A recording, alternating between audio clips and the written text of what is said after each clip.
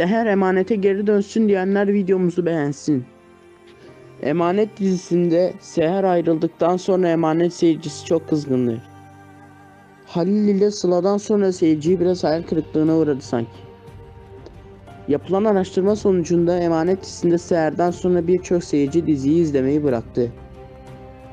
Ancak Nana'dan sonra farklı izleyici kitlesi elde eden Emanet dizisi ilk başlarda iyi izlense de Seher'in gidişiyle dizinin kitlesi azalmaya başladı.